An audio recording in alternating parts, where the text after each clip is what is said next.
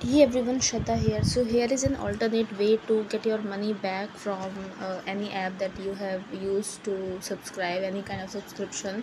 Just let me find my Play Store. Okay, it is right here. Let's talk about any random app. If I talk about maybe LinkedIn or Canva, let's talk about LinkedIn, okay, or WPS also we can take. So WPS, okay. Now if we are not at all getting a refund from WPS and or they are saying that we are not meeting their policy, so what we can do, we just need to go downside. You can see this, we just need to go downside.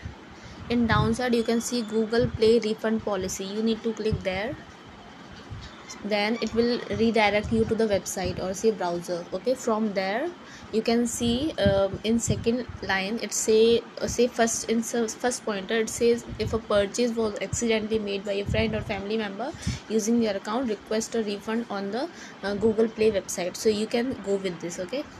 Or here also you can see this, you can avoid above thing. You can just go downside, make sure that it's been less than 48 hours. If it is so, then only it will be helping you to get your money back.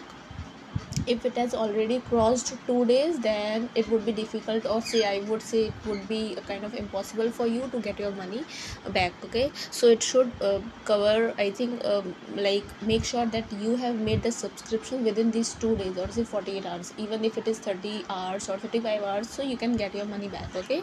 So you just need to go to request a refund, and you need to confirm your mail ID, and yeah, you need to confirm your mail ID, and then you can just select whatever like subscription is active. Like for me it's Canva. Right now Canva is active through this Gmail ID. And also make sure whatever say refund of any app, if you are looking for, make sure that you are using the same Gmail ID here also.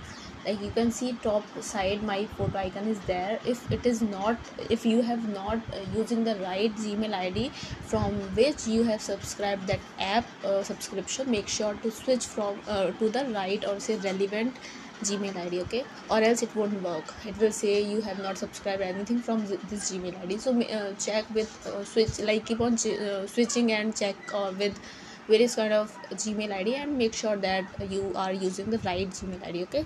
Then just click here item name, then continue. You need to look for you can see like any reason you can select.